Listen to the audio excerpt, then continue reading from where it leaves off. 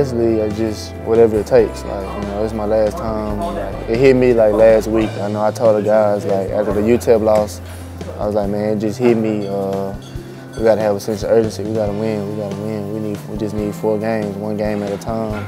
You just gotta play hard and give it all you got. Act like it's y'all last game. It's not just my last game. Act like it's y'all last game too. You know, you always try to keep a pretty consistent mindset when you play these games because you never want to get too high with your emotions or too low. But that being said, in the back of my mind previously, you always knew that I'm going to have another chance to do this. Even if you don't realize it, even if you're not trying to think about it, it's still there. But this time, I realized that this is it. So it's just play as hard as you can. Right now, everybody's 0-0. Coming into this tournament, Tech, UAB, UTEP, everybody's 0-0. So we are too. That's the way we're approaching it. It's a 1-game season. You got to take 1 game at a time. It's win or go home. I want to try to look at it as just another game because you want to be consistent with your thoughts and stuff and your emotions. But at the same time, you know that this is the last chance. No do-overs.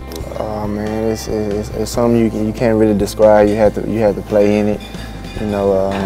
It's every possession. It's every possession game. Like everything counts. Even the little in the locker room, what you do in the locker room at halftime counts. Like all the warm-ups, like the practice we had today. Even me talking to you right now is important. It's just for me to feel great about going out here and try to win this tournament. I mean, I'm still going to do the exact same routine and everything that I do every game because I don't want to change that up.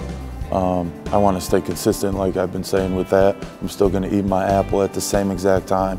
I'm going to sit in the locker room at the same exact time.